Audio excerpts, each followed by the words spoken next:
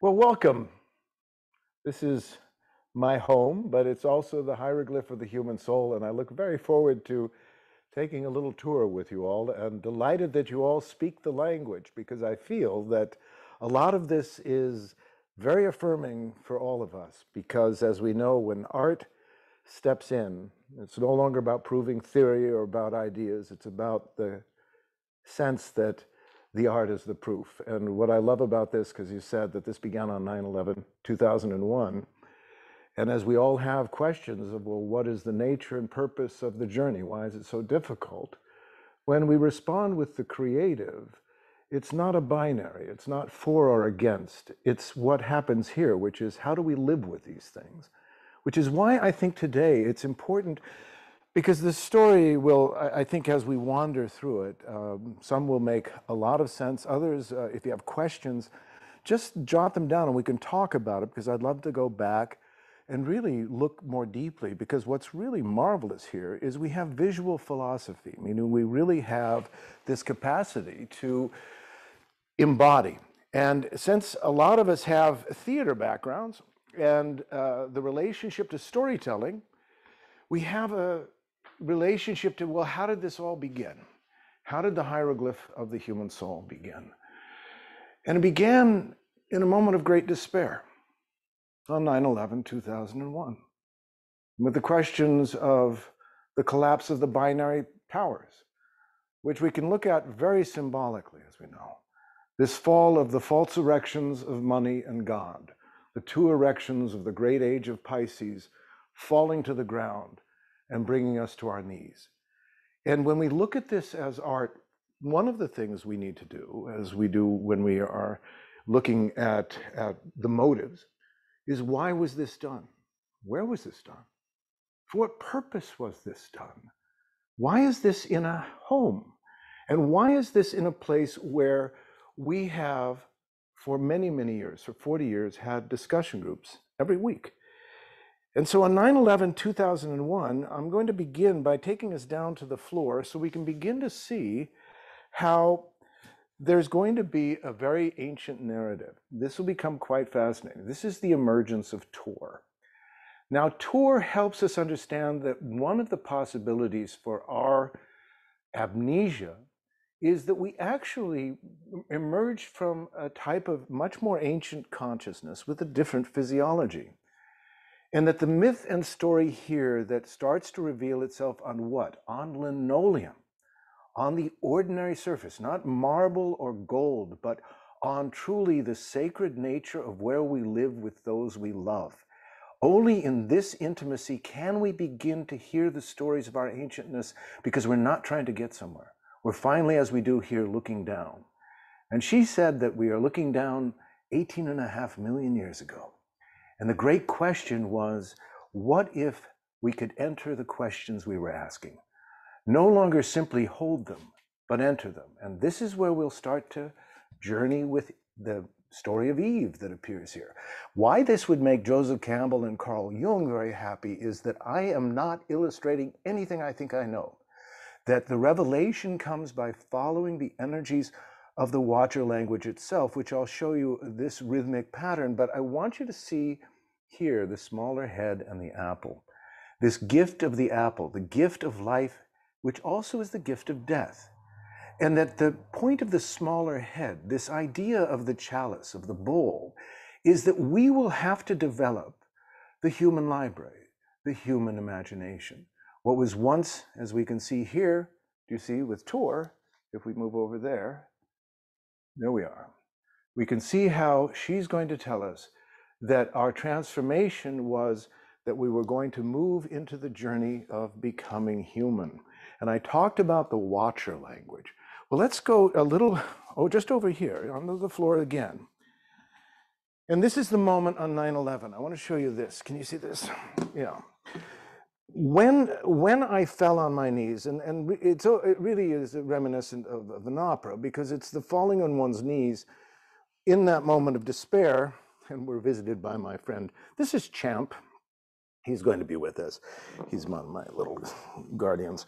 But as we see this elongated figure, this is the Watcher figure. Now I start following this language, really like a rhythmic gesture, like a jazz musician, just leaning into the riff. I don't know where it's going, but as it starts to emerge, almost like a resonance field, it starts to suggest the story of what it says is the hieroglyph of the human soul.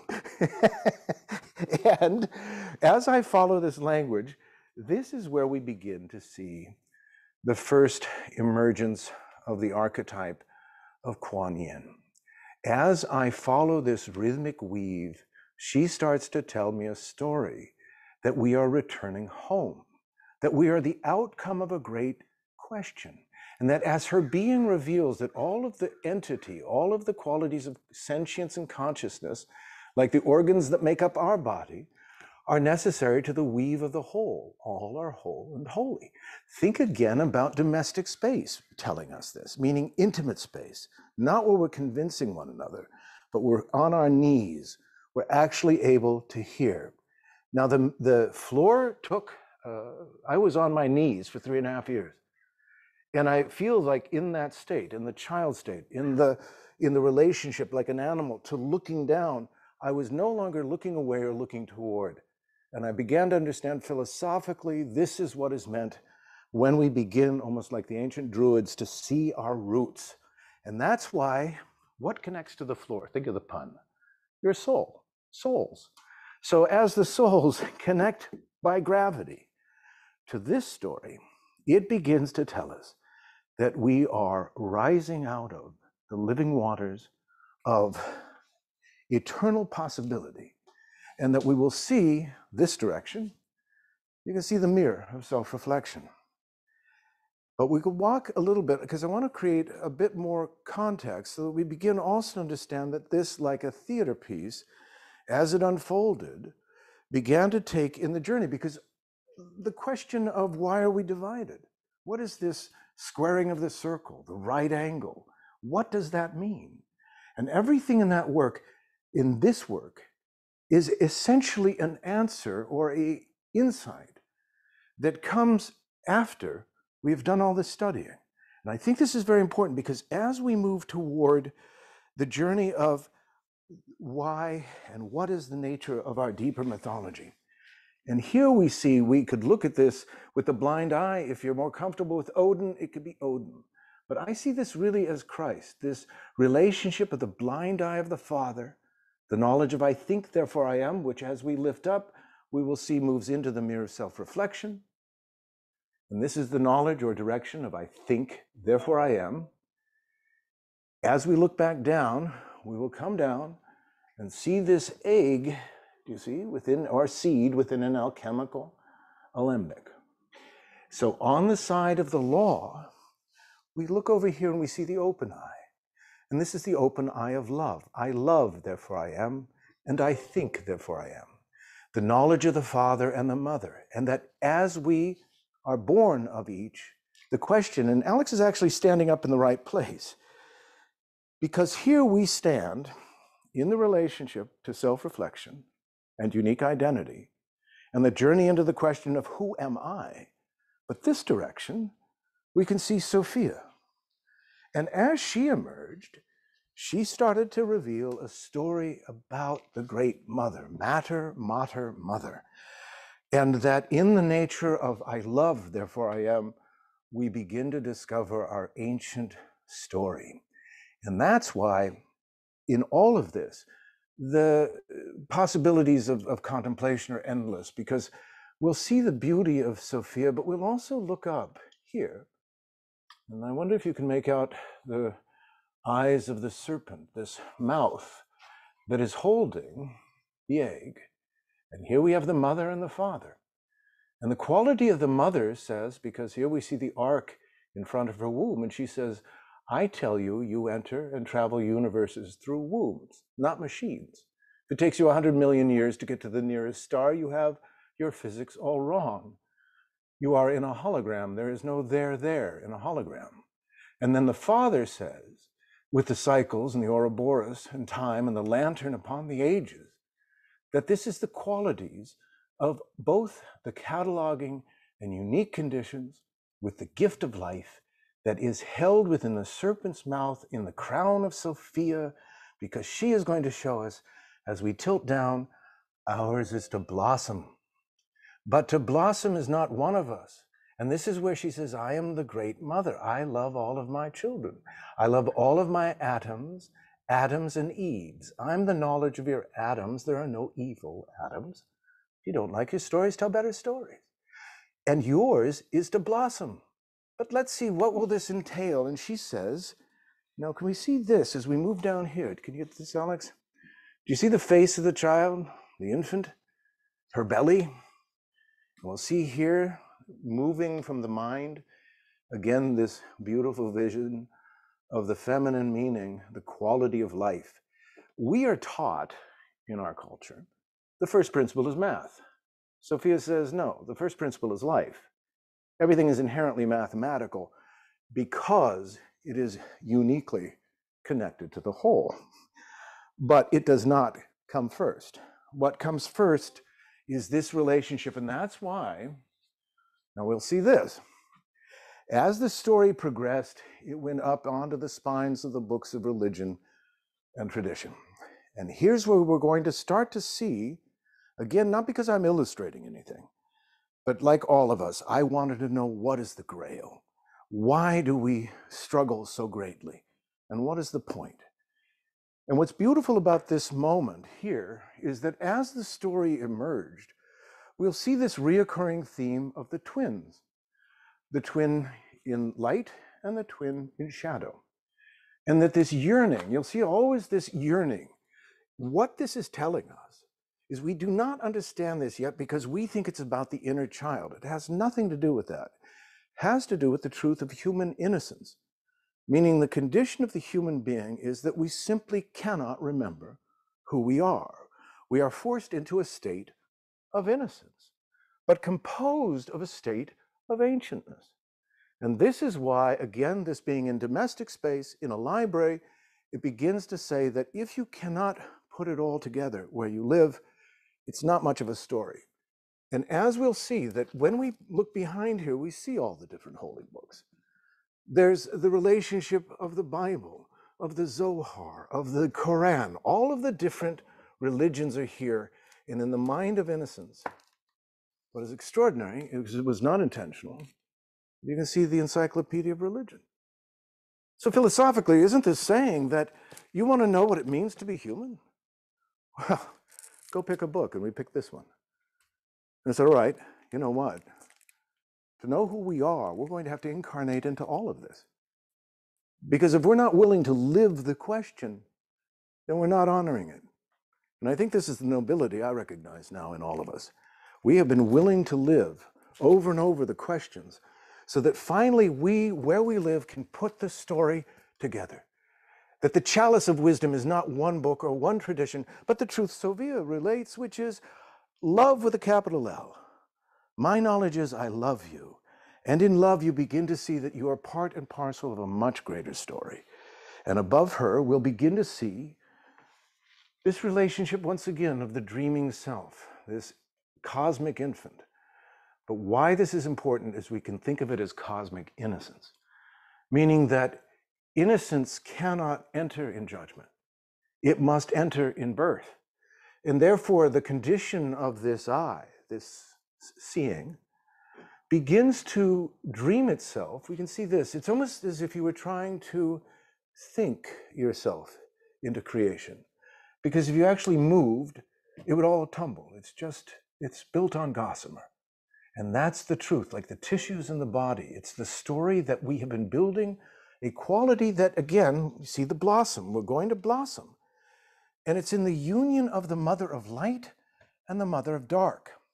The spherical knowing of the journey and the pyramidal knowing of the structure. To know this is to journey into thought and into love. But to realize it as a blossom is to seek union. And this is why we'll begin to see everything is interactive here. I put my left hand on the egg or the seed, and I put my right hand on the journey of the serpent and the heron, the story of the ark. But let's look at this physiologically. This arc is also the left and right hemisphere.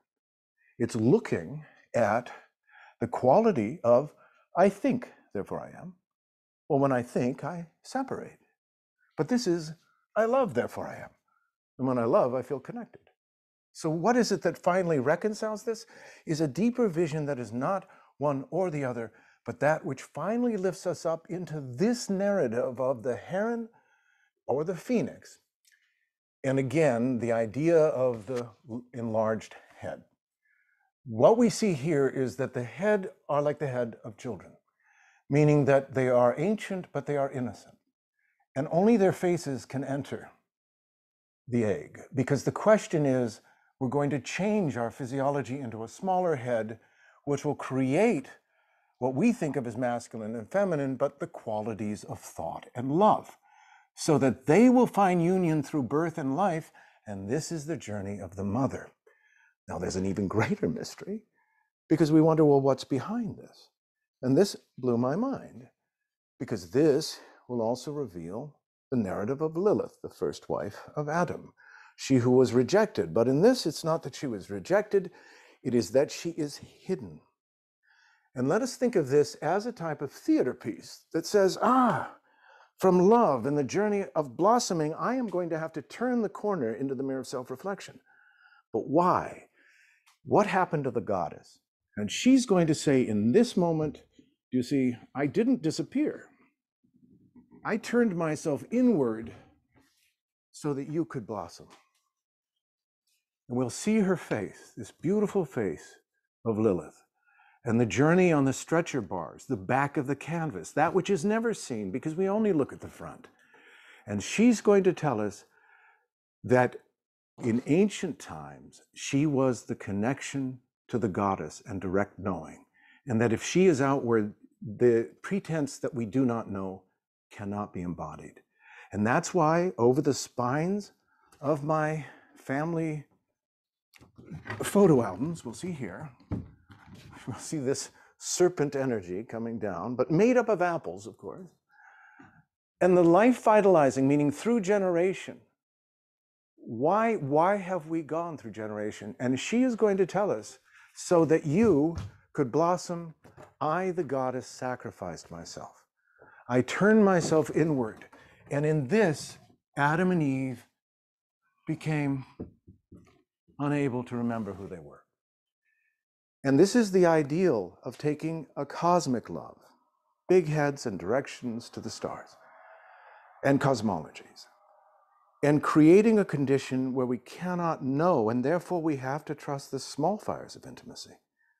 Think of our primordial parents saying, I don't know if we're going to make it through this night, so therefore, let us look to each other. Let us learn to trust each other. And this, I believe, is the beginning of the transformation of the human ego. And what we're looking at now up on the ceiling, and the relationship of the story, is that we are completely immersed, as in a cave painting. And as we'll look from where you are now to where I am, we can begin to see this journey that will take us up into Phoenix Arise. And this might have to have better lighting on it. Because as we look up, can we see that very well? Yes. Good. Got it. This painting, like the Watcher language and like the name of the hieroglyph, the human soul, becomes truly revelatory. This I finished in 1997 after 4 years, and it's called Phoenix Arise. This is going to become the hidden narrative of our story as human, that we are each a phoenix. We're not born into time, we're born into creation. We are whole and holy, and that our DNA is actually a artistry of perception and consciousness. We'd call it an art form. And this is important because this allows each of us to say, well, I am not born incomplete. Like a piano, I am given an instrument. And these structures are what I am woven of. And this is why the Watcher language also is about a weave. Everything being interconnected, we think of strings, but this is strings as sentience, meaning that as we follow, like in a rhythmic movement, the story of standing before the phoenix arise. And if we tilt down, we can actually start at the ceiling here. Look all the way up. Do you see how the phoenix is up on the ceiling? And we'll start to come down, and maybe you can hold the mirror and the parts of the painting, because this will show us the journey that each of us take that begins as on the floor. Can you see this meditating self here? The dreaming self, like we saw in the painting that Lilith is behind. Because as one stands here, do you see, we put our feet here. And that as we do, notice as you lift up, we see ourselves. We are the outcome of rising out of the living waters to finally realize in this journey toward unique identity and self-reflection, the creation of an ego, we have finally achieved where we can go no further. That is why this is at home, meaning how do we understand our intimate relationship with these things? How do we live our myths? Why are they relevant? And here it's saying, because in this story, within intimate condition, where people like yourselves and ourselves have gathered for 40 years every week, reading 25 years of Theosophy of Jung, the Red Book, reading the Black Book soon. We're going through all of the different storytellers and traditions, and I'm convinced it's about they feel honored here. And that's why they're rising, so that we can put our hands, do you see, in the mouth of the ancestors. And that anyone who stands here is told the same thing. You see me because I'm standing here, but if you were standing here, it would tell you that you were this. That you have reached a point of unique identity and self-reflection. I see that I am me and not you. But part of the philosophical problem we're having now is we think in reflection, and everyone feels like there's nowhere to go. A sense of claustrophobia. I see myself and I am not enough. I thought I would see God by this point, but I see me and nothing else. This is actually an indicator in a type of interactive, creative, imaginative instrument, saying, do you see the mandala? Do you see your heart? Do you see the truth that above is Sophia, the relationship to love and the mother, the quality of love with a capital L? Well, think of that as yearning, meaning that we cannot touch her, but we yearn to connect. So when we come down from her, we'll begin to see this journey that is talked about of the story of the stone and the shell, the oceanic self, and the dark sun within the mind that really, like sperm and ovum, that in this unconditioned feminine wholeness and holy life itself will come down to once again visit with the heron, with the phoenix, and once again see this arc of the ancients that we will now stand upon and begin to see ourselves as journeying this great story that reaches a point that says, when you can no longer get there, when you think you have to get and touch those people that you see in reflection, when all you do is self-critique, it whispers, turn around, you're home. It is not a matter of more. It is a matter of honoring the truth that you come from, a journey that you are embedded and embodied by. And as we turn away from reflection and what do others think, much more toward intimate space and home, back into the library, we ask a question, what do I do to those and for those I love? And this began from my love for my wife, Carla, and my daughters, Brighton and Caitlin, on 2001, as those towers came down, and I think we all fell into despair. There was the question, what do I do? I was brought onto my knees, and it said, tell a story. Tell a story you can live with. And tell it in a way that's not shouting at the neighbor or correcting them because you think they're wrong. We had a fire come to our door with the Woolsey Malibu Park fire. And rather than leaving or running, we stayed. And I say to people, there was a lot, I feel like the captain of a ship, I am not leaving the ship. But I also learned a great deal. We're in a time where the fire is upon us. And the point is about how do we deal with the drought in the human heart.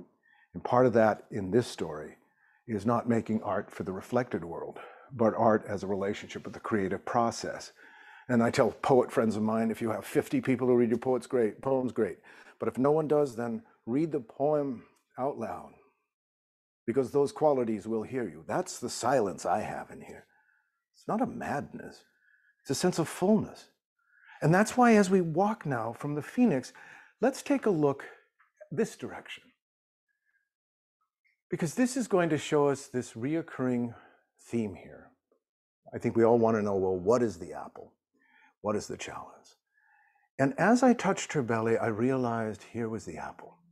And as it developed, here was the chalice. Then here is the blood. And the question is that the gift of life is the primary gift.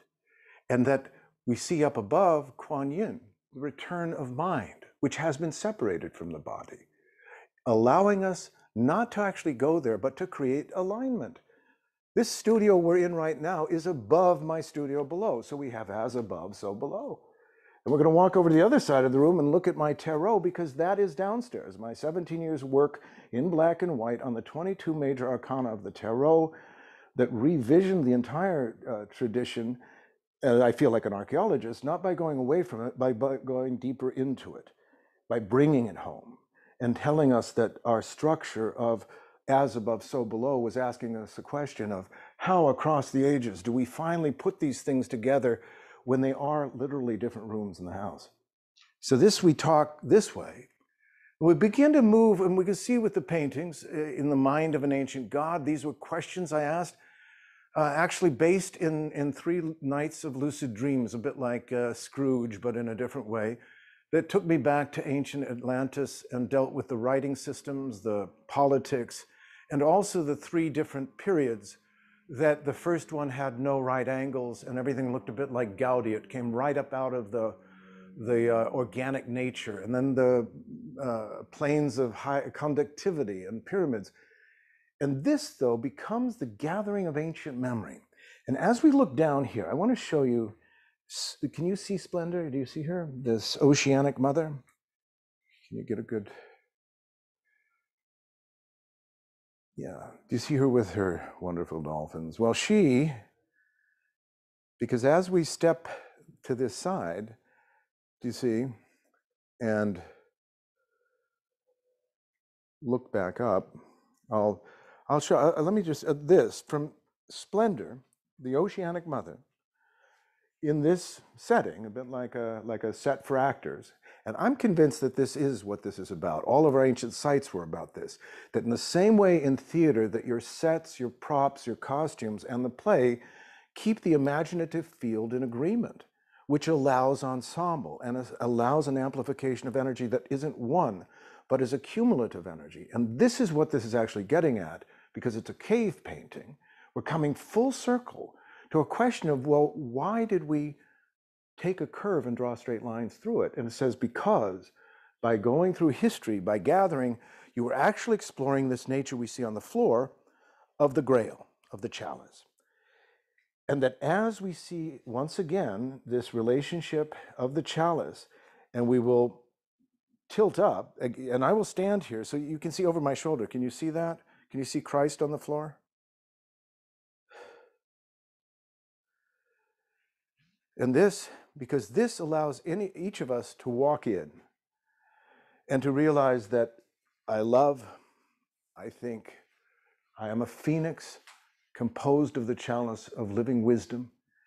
And the question then, as we continue, we'll go around this direction, because this is part of the journey into the 5th world, part of the gate that's opening. And I have to say, my dear friend Whitley Strieber, I was reading his book, Supernatural, and we ended up, these fine, fascinating light craft started showing up on the floor. So I'm very curious about that.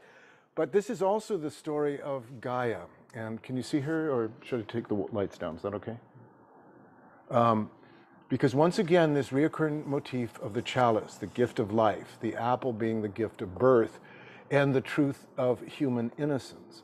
So so anyone that stands here puts their hand on her belly.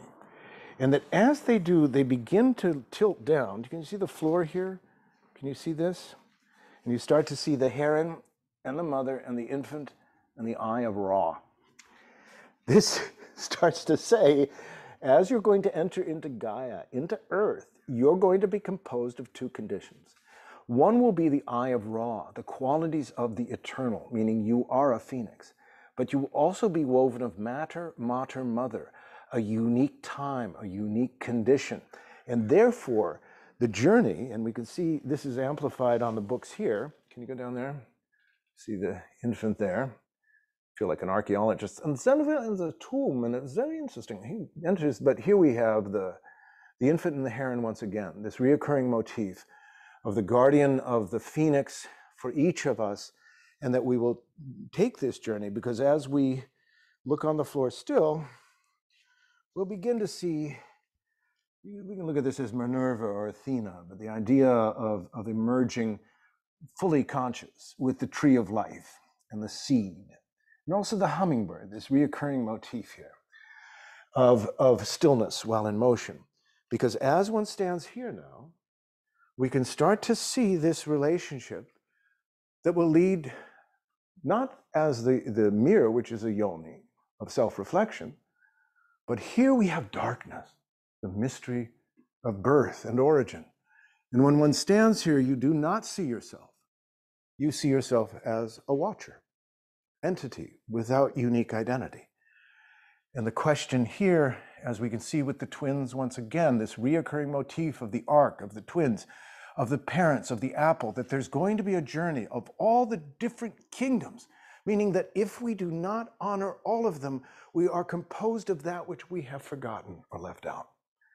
And I like to put it this way: we don't build spaceships, we build mind ships. It's not about going somewhere else, it's about coherence, about creating conditions where these things like a garden are allowed to grow. And that's part of the condition here, because we're going to look at the relationship of the painting and the heron once again. You can see how everything is about journey. From the light of being, this question of life, leads to the phoenix, the womb. And we see the African Eve, the first mother, that begins to say that our journey will be an adventure of being born. You can see here. And that the journey, everything like the tarot, works in a wheel. This actually works up from the journey of birth and vision, of Kundalini and the goddess, to the birth of unique self into the arc of existence. But first we begin directly connected to archetype. We're going to move to this story of mind, the beginning of apple, unique identity, the light of mind, and this great journey we will take into the knowledge of the serpent, who holds in his mouth the apple, the gift of life and the gift of death. And therefore, she will say, as a phoenix, this ark, this creation, this mother, will allow you to finally emerge here, which is where we see the Grail Mother. We see once again the chalice and the apple and the book. Now there's books. Now we have a library. And we have twins. And this is this story, once again, of finally bringing back to life the twin qualities of what we think of as the two hemispheres of love and thought, unique identity and shared reality. Because the greater wisdom is the love of beauty. And in that we begin to see ourselves not in optical and horizontal ways, but as depth emerging. And that's why, as well, you see it doesn't end, it keeps going and going. But this takes us, because the question was, all right, well, why do we leave this, why do we take this adventure of birth? What's the point? And this is actually going to say something quite wonderful. And this, do you see these three? I redrew this Egyptian hieroglyph of Gebenut because I wanted to know through my hand what the story was. And you see the erection here is over his umbilical connection. And this is very important because this is actually the expression of desire, the yearning, truly a divine erection, yearning to return to the great fullness, but is beginning to fall backward, almost like a dance. It's an intentional fall. And here we can see the right angle, the squaring of the circle, the applying of unique qualities to her absolute fullness. And in this also we see how he is looking what? Toward the horizon. And his arm is bent, he is focusing. So this is the story of ourselves as a unit, meaning that we are composed of qualities that we do not understand really relate to our sensual knowing, not just our intellectual knowing, because this will bring us into the sacred DNA. And before we leave today, I want to show you how my Phoenix Arise painting creates this holographic double helix DNA weave from my painting iterating itself truly in a fractal way. Because this is starting to say that our DNA is a living work of art. And that the relationship here, we'll begin to see, this is my forbidden fruit. It's the delicious knowledge of Eve.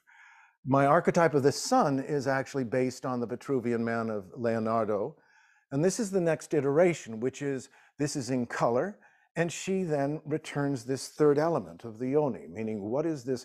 Do you see, we go from the mind and being the measure of all things, to once again, the embrace of life, the allowing for the quality that lets this act in unison. Very important, because up here we see again Isis, the winged Isis, with feathers of watchers. And she's going to actually take us on a journey that manifested here, because we'll see as we tilt down, everything here is interconnected. This heron, the picture of the heron at my front door, was when I was visited in 2005 on January 30th for over 40 minutes by a great white heron that came into my home. And we conversed, and he said that you think of me as a symbol, but I'm more than a symbol, I'm more than a bird. I'm the quality that ascends and returns, and I live in more than one world at a time. And I don't speak to you with words, because I teach you to trust your inner storyteller. Is this the Bennu bird, the inspiration of the phoenix? This is the inspiration of the phoenix. The ancient Egyptians, this is the Bennu. This is what's so extraordinary. The painting Phoenix Arise attracts the ancient Egyptian Bennu, the phoenix, as if to say, yes, the last question of as above, so below wasn't just to become a greater library, but an integrated one. Meaning, how do we integrate? Because that's what allows us to think in terms of generation. My wisdom is not solocentric. It doesn't remain with me. Because this is an environment, it's like a theater company. We begin to grow the imaginative permission that allows these things to occur. And that's why the heron we can see in my art, we've already looked at a number of them, it became like a cave painting for me. It just became a reoccurring motif. And every time it did, it started to show me something different. Now look at what happens as we'll see the heron on my favorite chair. So we have the story of the chalice, of the heron, of Thoth. And it's going to show us this story once again, that as we rise up toward ascension here, this painting of mine, that will take us, as we can see, across the ages in a circular motion, across history like a great toroidal journey, gathering ourselves. We had to be Roman, we had to be Egyptian, we had to be Hittite and Aztec, because that is just as human. And this is the story that the ascension is not to leave any more than one leaves when they come here. It's to ascend into the library, into the imagination, and not be swept away, but to actually be anchored like an actor, being there for the third act and not thinking the play's about escaping it, because that's not really very good for the other actors. And this is why this is also my family. You're responsible. And what I love, it's true, get full of yourself. Your wife says, take out the garbage. I almost feel like this is what creative spirit's going. It's like, take out the garbage, get over yourself. You're not so smart, enjoy it more. And here we have my lovely Puma, which is another story altogether. But she's a guardian that keeps an eye. You can see these are my tarot images, my tarot wheel that I created. And this is also a very good way to understand how we are made. That as we see these images in black and white, we begin to remember the keys of a piano. And as keys of a piano don't have a good key and a bad key, or a right key and a wrong key, this is what the archetypes teach. We have to stop composing our worldview based upon which keys we don't like, and understand the relationship of the instrument itself. And this is why, as we begin to look into our depth, think of the tarot wheel not as just a flat wheel, but as a spinning gyroscope. And that as one steps into it, now I'm going to step here with my lady Puma. And but this is actually a wonderful symbol because she's saying, release your inner animal. That the qualities of sentience are the panther in the dark forest, meaning it is all instinct. It is not about what you see. Those are the optics in the mirror. It's what you trust in terms of where you are and who you are. So as ascension, the question is, we take this journey of the wheel of the tarot and we move out into, this is the mandala. This is one of the mandalas that comes from the painting Phoenix Arise. And this as well, over here, is the Phoenix. I mean, is the DNA once again composed of the Phoenix Arise. Since I'm talking about this, why don't you keep with the camera, and I'm going to go get the cards. I'll be right back, because I think I should show you this. Just to make it even stranger. But, and we will come around to Mothership, Revelations in Pink in a moment. But let me show you this if I can, because this is the relationship. Now, also think of this as a fractal mathematical geometrical message, because I'd love to say I'm so clever I figured this out, but I realize that the nature of genius is, whoops, you don't figure it out. Things happen and you actually, it becomes the mentor. It becomes, follow this, ask these questions. So I dropped the cards, and when I dropped the cards is where I saw the DNA. And I began with this. I looked at this painting. You can see this is my painting in card form. Well, when I discovered the DNA, I started playing with the cards. And as I did, what was astounding was that a friend of mine's daughter, who I was showing this to, I had seen this and I thought it looked a bit like an umbilical cord or a serpent or question mark. And she just had the intuitive, and I thought, oh my gosh, because we know the story of the phoenix bird of immortality as it returns home after 500 years and builds a nest. And what is the first mandala, the first revelation, the first medicine wheel? It's a nest and feathers, just as in the story. Well, in the story, once the nest was built, it erupted into flames.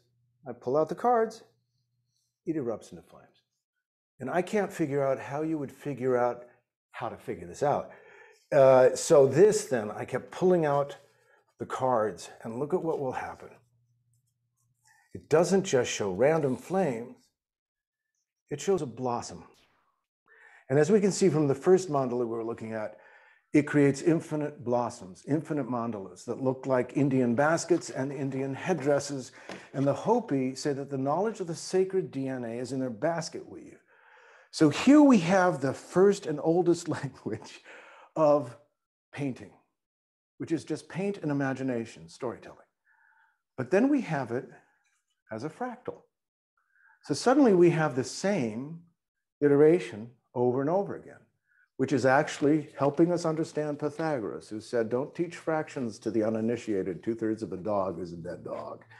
We have to speak in whole numbers, because that which is of life must hold whole and holy qualities.